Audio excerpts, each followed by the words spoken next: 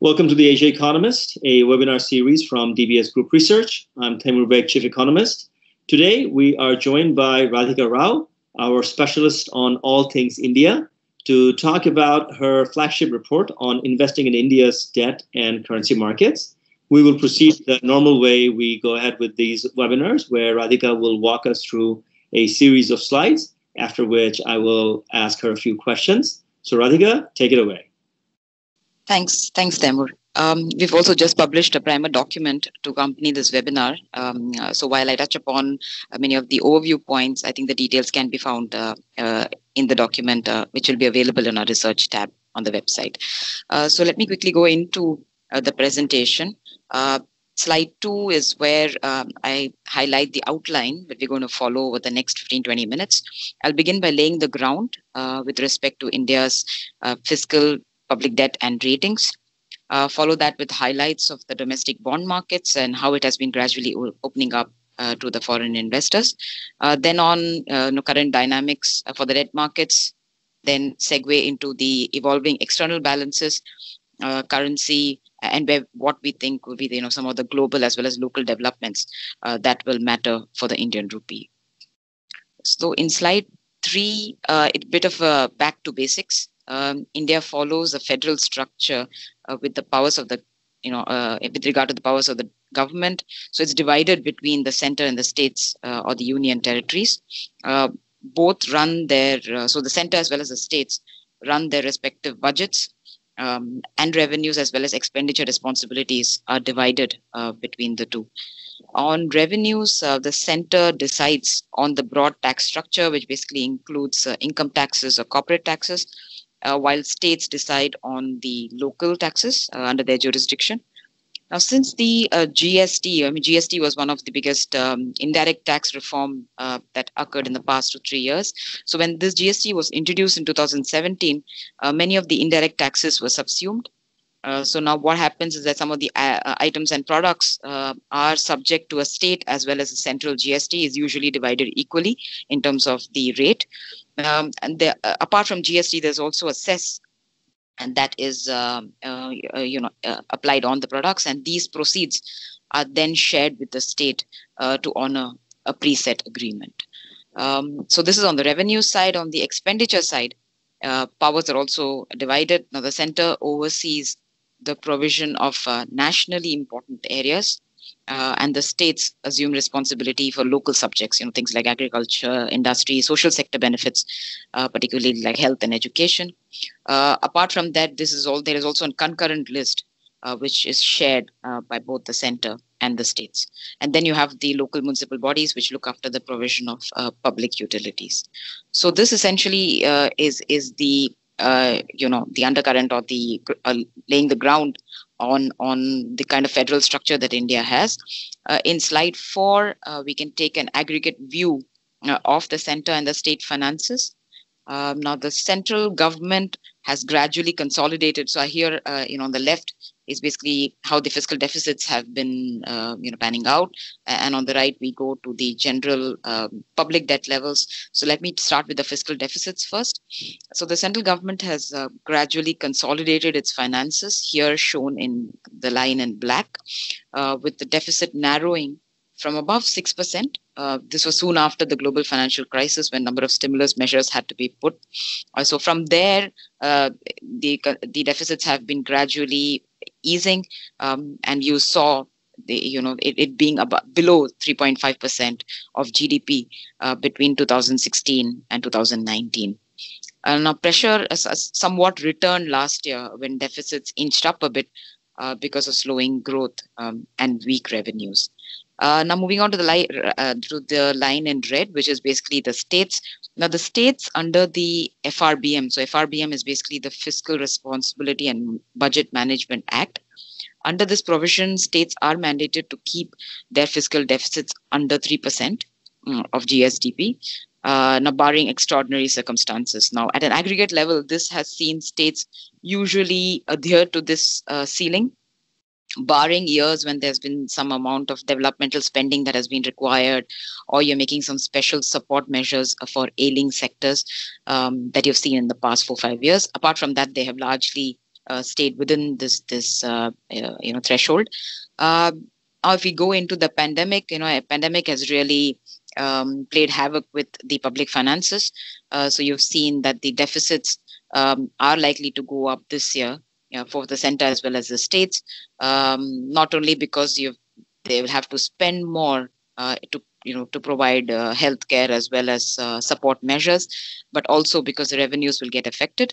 For states in particular, their own tax collections make up about 40% of overall revenues, and another 40% is given by the center. So both those inputs are going to get, both those revenue sources are going to be weaker, and on the center level as well. Collections generally, because of the shutdown and because of most businesses operating below optimal levels, you would see impact on the revenues. So I think from, say, about 7.5% of GDP, you could see cumulative deficit this year go up to above 10%. Our estimate is closer to 12 or 13% of GDP. This is the deficits, and going on to the public debt levels. India's cumulative debt levels, that's again center plus states, has averaged about 65-70% of GDP in the past 4-5 years. Now, if we compare that to the West, to the US and to US or European countries or Japan, it's still not that big. But compared to some of the regional peers, it's on the higher end. And of this deficit, a little over a third, 2/3 accrues to the center, and the rest is to the states. Now, just like the deficits, I think the debt levels as well, as we see in the region, are likely to go up here this year because of the pandemic-related impact. And closing out this slide with the ratings, rating-wise, 3 global rating agencies are on par. The ratings are on par for India. 2 of them have India on negative outlook. The agencies have indicated, taking a forward-looking approach, that they are looking for growth to return next year, which, along with some recovery in revenues and some amount of fiscal consolidation, will help ease debt levels. So with this background, let me go on to slide 5, where we are in the second part of the presentation, which is the highlights of the domestic bond markets, and where we will share some of the mechanics. On to slide 6. So we kickstart with a regional comparison of the debt market, in terms of its size. What you can see is that in terms of the outstanding government bond markets in the region, China is the largest. And followed by India. When we put the center and the state borrowings together, it's the second largest. Being a federal system, like we shared at the beginning, both have their own budgets, and the center as well as the state issues bonds. So I'll provide an idea of the scale of these borrowings in the subsequent slide. But staying on to this one, the central banker is essentially the banker as well as the debt manager for the government. And as the debt manager, they manage public debt on behalf of the center as well as the states.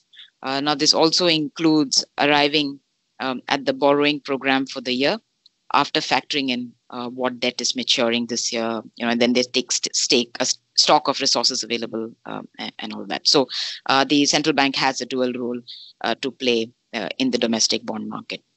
Going on to slide 7.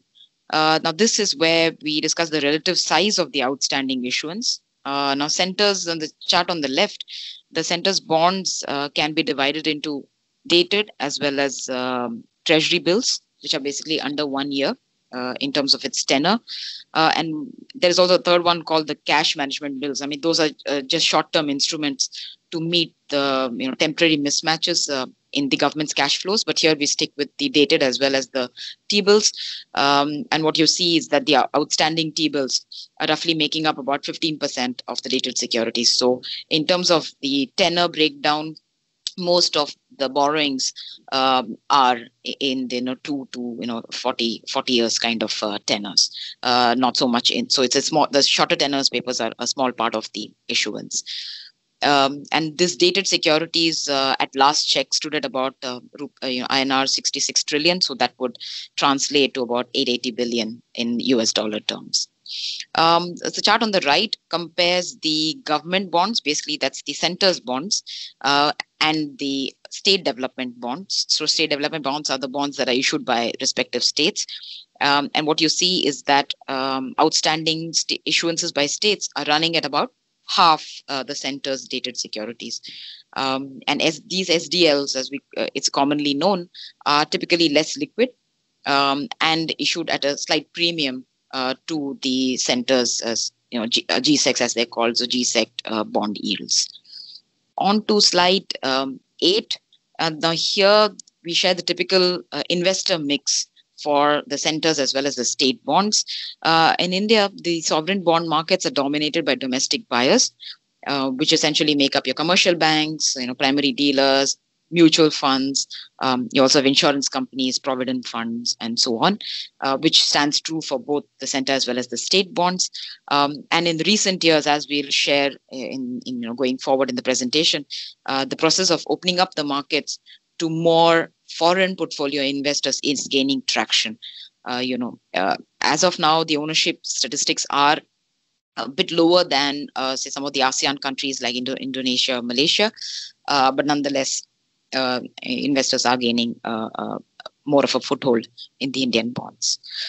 Now, apart from the foreign portfolio investors, banks are also mandated to keep a certain proportion of their net demand time liabilities. Now, that's commonly known as the NDTL. Now, banks keep a proportion of that in form of liquid assets, and this includes sovereign bond center as well as states. So if I see the broad breakdown, you would see commercial banks holding about 40% of the outstanding issuance in the center's bonds. Then insurance companies are next biggest, and then you have some of the other domestic players, and the central bank also participates on an ad hoc basis in the domestic bond market. And in terms of the SDLs, which is the state development loans, it's the banks and the insurance companies again, which is on the driver's seat.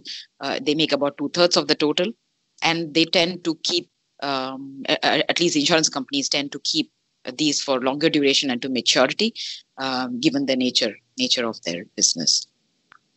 Going on to slide 9, we are in the third part, which is when we delve into the foreign investors part of the story. So, how are markets opening up, domestic bond markets opening up to the foreign investors. So let me start in slide 10 with a bit of history of how this has evolved over the number of years. So we take a quick dive into the history.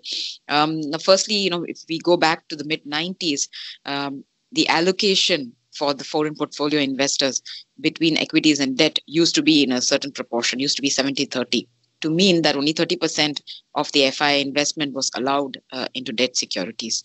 As we move on, you see that gradually they allowed 100% of investments into a unit. So initially it used to be a proportion, and the debt investment had to stick to those proportions that were highlighted.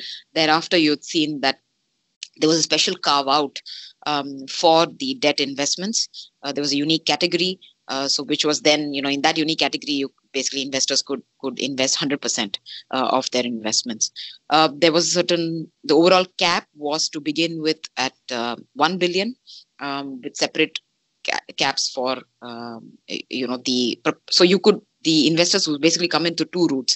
One, they could go through the proportion route, which is 70-30, or they could go down to the channel of the 100%, carve out debt investments alone.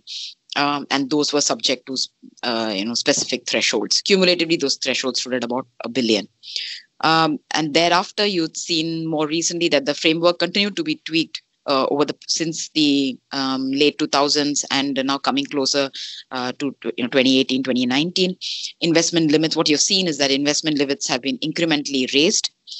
Some of that has been accompanied by residual. So investors who are putting in money, they were subject to some residual maturity requirements. Earlier, it was 5 years, then it was cut down to 3 years. And one can say that if we see the past 3-4 years, particularly, more clarity is emerging because the authorities have raised those investment limits to attract more flows, and also there is a clearer roadmap that has been put into place as to how much more headroom investors would have, and we certainly see that as a very progressive step. While this is happening, restrictions are also being gradually eased. So let me go into some of the nuances in slide 11. As you can see on the chart on the left, is basically just an overview of how the limits have moved. Like I mentioned, in the mid 90s, the limits were extremely small, and thereafter now you've seen that cumulatively, the limits have gone up. So there are specific limits for the central bond, central government securities, that's the center's bonds, and also the state bonds. What I've not included here is the corporate bonds. So those two have thresholds until which the investors could go ahead and invest. So for this slide, I'll basically highlight three aspects about foreign investments. Firstly, I'll go with what kind of investors. Now, what kind of investors are basically classified on the basis of risks associated. Earlier, they used to be divided into three categories. Last year, that was simplified and made into two categories. Category one, which basically has names like the university endowment funds, or you have sovereign funds, funds from the which have the approval of the FATF. So that's basically the Financial Action Task Force. And then you have category two, which are entities that are wanting to invest, but from non-FATF countries. So those are the investors, broadly divided into two categories. Then in terms of the investment scope or size, like I just mentioned, there are specific investment limits for foreign investors. And currently, cumulatively, it stands at between 50 to 60 billion.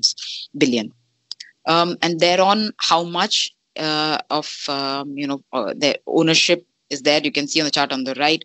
We've just compared, like I mentioned earlier, compared to some of the ASEAN members, particularly Indonesia and Malaysia.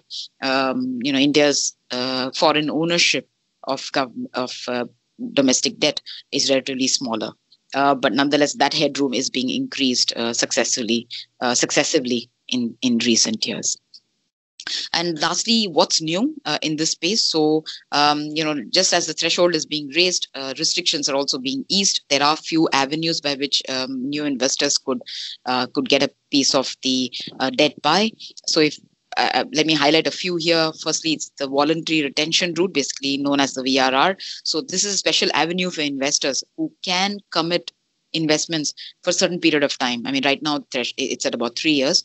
If they are able to commit investments, then they do enjoy lower macroprudential as well as regulatory requirements. So it makes it much easier for them to choose the kind of investment products that they want to go into, provided they can hold the funds for the predetermined time. The secondly is the FAR, so that's the fully accessible route. And now under these investments, the government as well as the central bank continue to carve out specified securities, which basically are not subject to any limits for foreign investors, right? So, and in this category, there are some existing securities that have been highlighted by the central bank. New issue of 5, 10, and 30-year tenors starting, the fiscal year FY21. That is the year that is ongoing and will last till March 2021.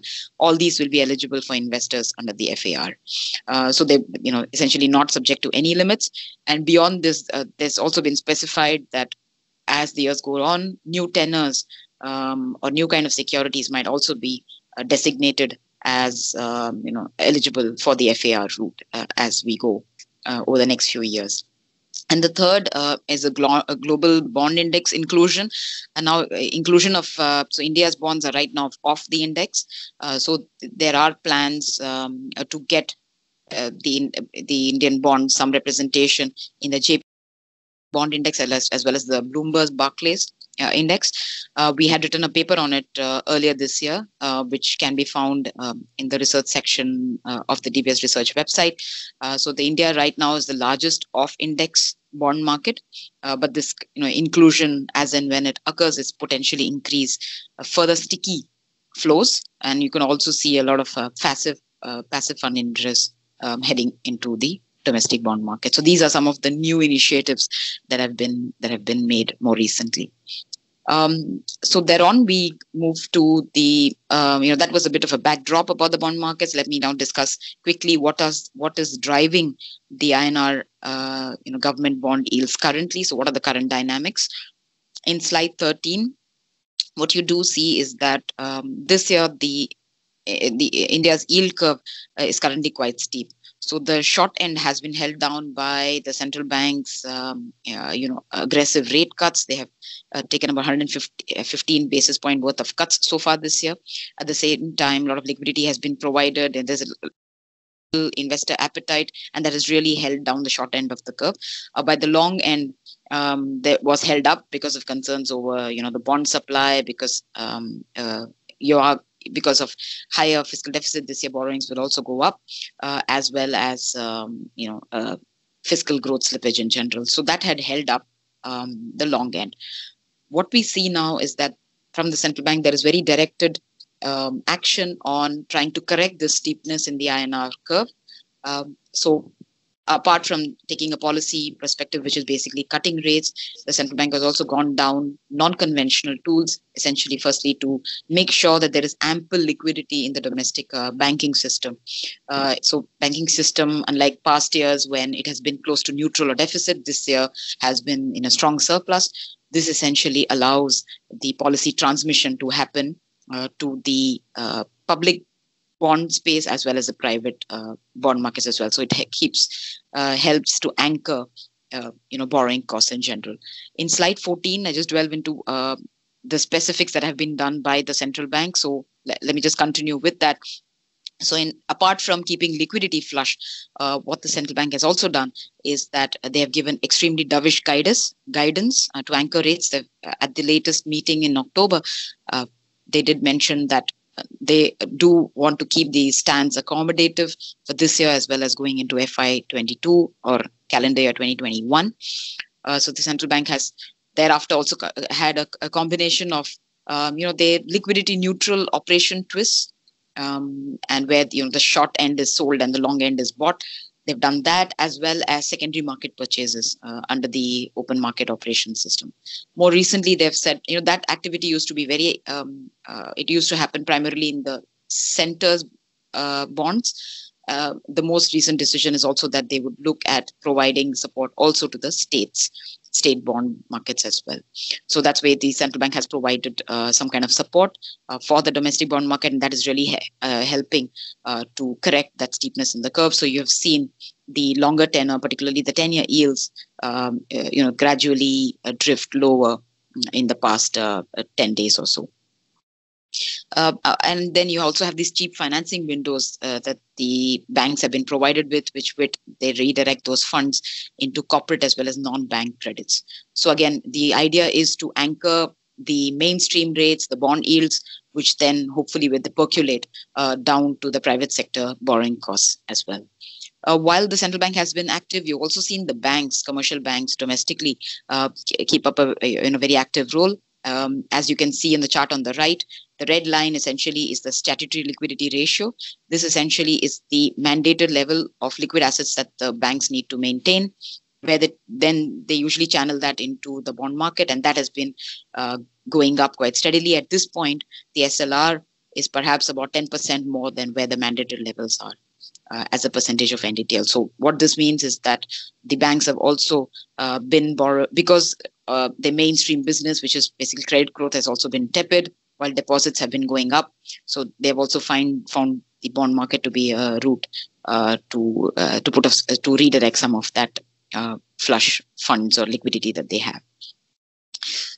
So these cumulatively, from domestic players' perspective, has helped to temper as well as to the longer end of the bond yield curve. So with this, I will, I think, wrap up the bond market part of the section, and let me quickly go into the external balances, which I will then tie to the rupee part of the story. So in slide 16, This year the pandemic has really changed India's external balances. As you can see in slide 16, the chart on the left is one of the biggest telltale signs have been the current account dynamics. So in the current account, India typically runs deficits. It had been narrowing. It had been under 2% of GDP in the past few years. We are at this point now when India is going to print perhaps a current account surplus. Our own estimates are it's possible for an above 1% of GDP surplus, current account surplus this year. That is essentially because even though exports are showing signs of recovery, imports have really fallen quite sharply. So you've seen net that the current account surplus is then feeding into the balance of payment surplus as well.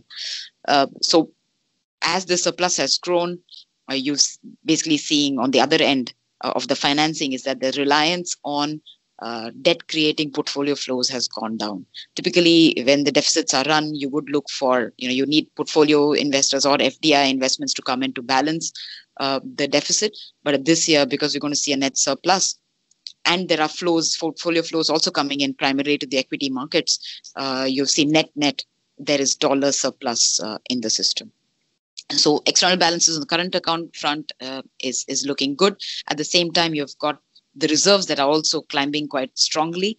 In the chart on the right, I've just made a comparison between India as well as some of the vis-a-vis some of the regional countries. And what you see is since the 2013 taper tantrum, India's reserves has risen by the most. And that continues to be a priority because with a view on curbing volatility and also building a cushion against external uncertainties, the central bank has been pretty keen to keep a good buffer in place. So that continues to be a priority for the central bank.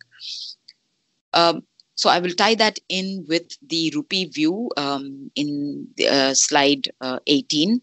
Before I go into the current dynamics of the currency, let me just delve into a bit of the backdrop. So we did start off with laying the ground for the bond markets. Let me lay the ground for the Indian rupee as well. Firstly, rupee trading and the fixing mechanism. So this is slide 18. FX trading has really come a long way. Until the early 90s, this is basically the pre-reform period. What you had seen that anyone who's willing to transact in a foreign currency had to really approach the central bank. Regardless of what purpose you were taking it for, it used to be at a predetermined rate, which is basically finalized by the central bank. So from those times, we have really made a long push to where we are at this point. Of course, the 1991 liberalization helped, and you had seen that forex transactions have become more and more open vis-a-vis the 90s period. More recently, in terms of the fixing mechanism, you've seen in 2018 that the FBIL, so that's the Financial Benchmarks India Private Limited, took over this responsibility of coming up with the rupee fixing. It took it over from the RBI. So now the FBIL is responsible for computation as well as dissemination of this reference rate. Now these reference rates are basically published every day using the transaction level data. And so apart from the trading and the fixing mechanism, the kind of onshore products that one can trade in includes spots, forwards, options, as well as cross-currency rate swaps. Thereafter, a bit more details, plans to, there are plans to make the rupee capital account convertible.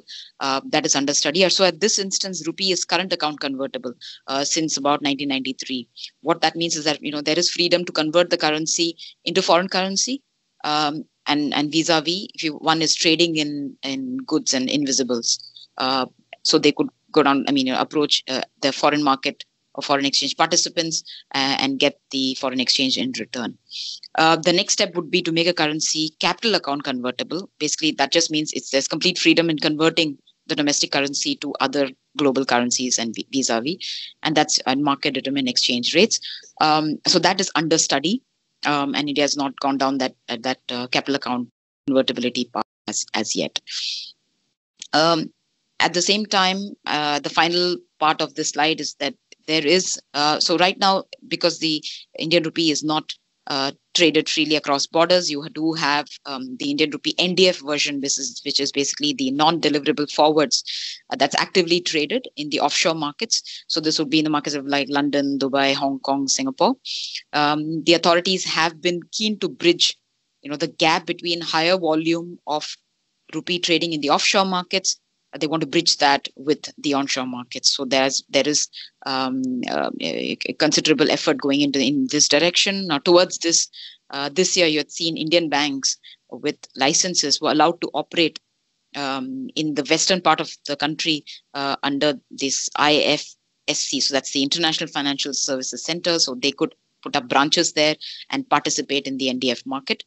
So this is a part of the attempt to bring to hopefully rechannel part of the offshore trading, bring it on to onshore. And if that really bears fruit, what you would see is that this will basically narrow the arbitrage between the offshore and the onshore markets for the rupee, hopefully lead to better price discovery as well as lower hedging costs for the players in the FX markets. So with this, I will go into slide number 19, where touch upon the current dynamics of the currency markets for the rupee. And in slide 19, what you see is that after a very tumultuous year, the rupee has been largely stable this year. A bit weaker still, so you can see on the chart on the left, that's the line in red. And again, I've compared it with some of the other EM currencies. And what you see is that the rupee has been largely stable. Earlier this year, there was a bout of weakness, again, not as weak as some of the other regional currencies or the EM currencies. If you take, the Brazilian real, or if you take the Indonesian rupiah, they did come under much more pressure. Rupee was weakened a bit, and thereafter it's pared back. But in the past couple of months, it's been largely stable. And what is behind this, stable outlook is basically what are the key, if you look at some of the key determinants of the rupee, at least external drivers, are essentially capital flows, US rates, and the dollar direction. And in this respect, the chart on the right tells you that this year we are looking at a net dollar surplus in the system. There is flows coming in, primarily into the equity markets, a bit into the debt markets. At the same time, the current account is in net surplus. So these two are really adding to the dollar surplus in the system. At the same time, the US rates are extremely low, and US dollar has been largely stable to weaker this year. So these three factors put together are certainly positive for the currency. At the same time, there is also these domestic biases, right? So on the domestic end, what you've seen is that the official bias for the central bank is to keep volatility low. So though there is a dollar surplus in the system, they prefer to absorb some of the portfolio flows or hot money flows on a regular basis.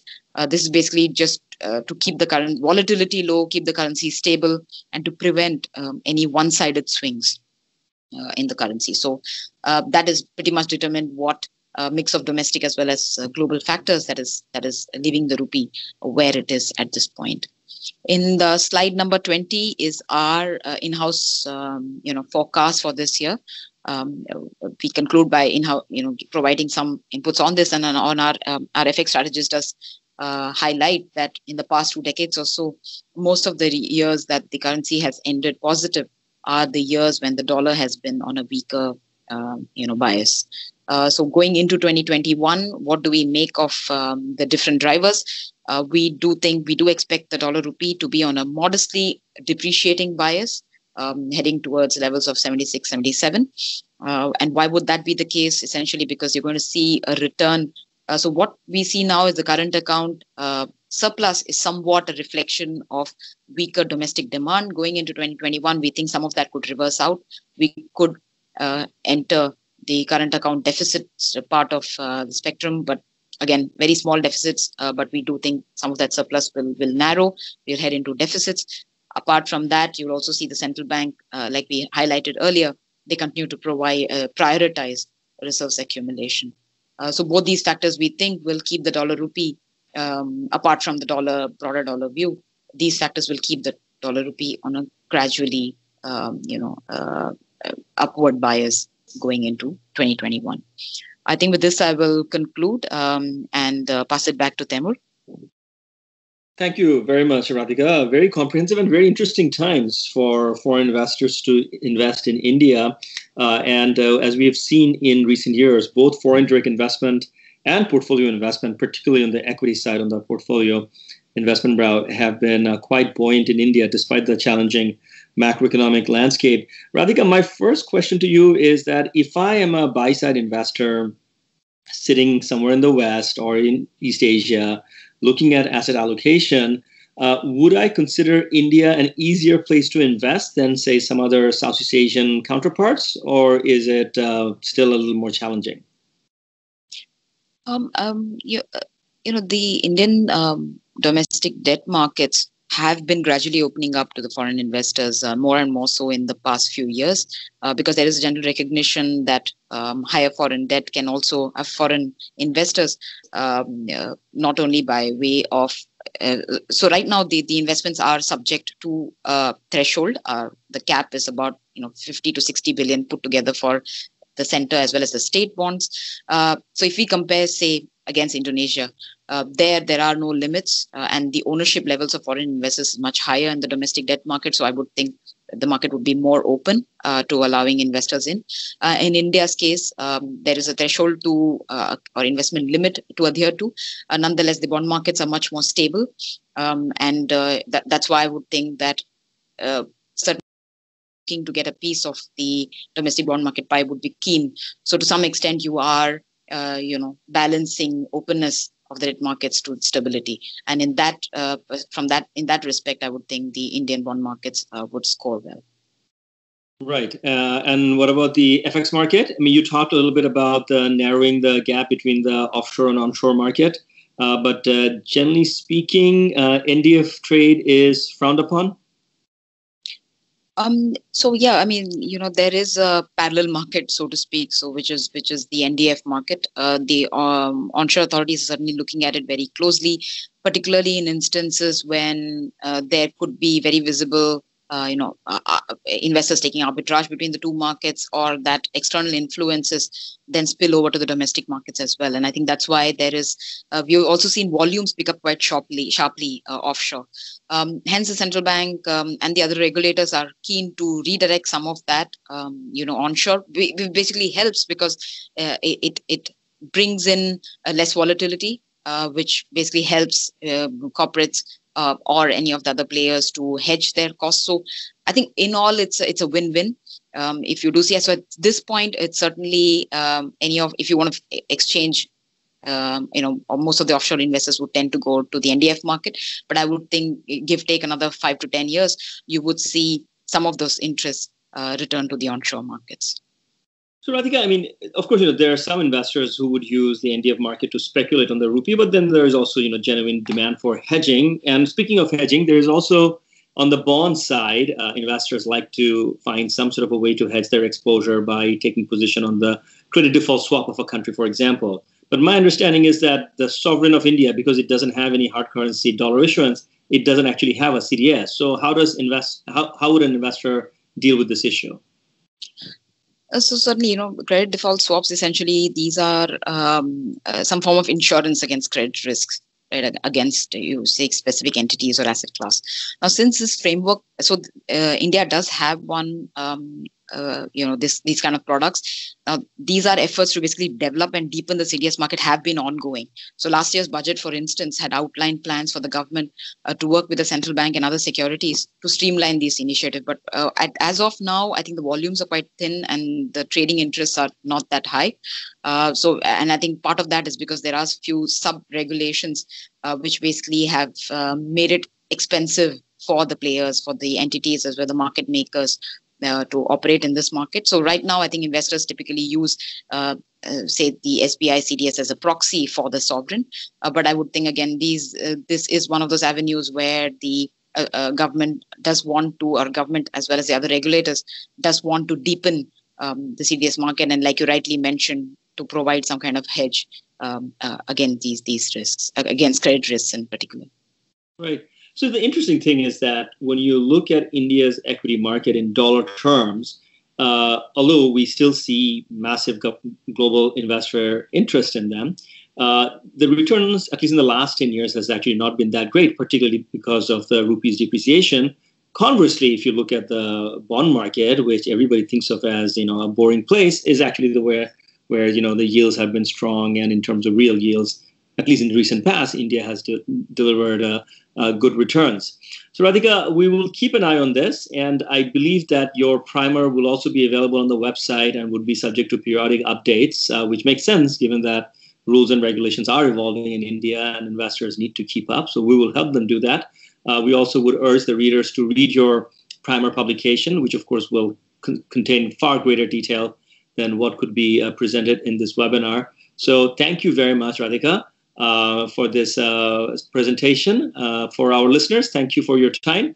The Asia Economist webinar was produced by Martin Taki. It is for information only and does not represent any trade recommendation. As for our research publications, webinars, and live streams, you can find them all by Googling DBS Research Library. Have a great day.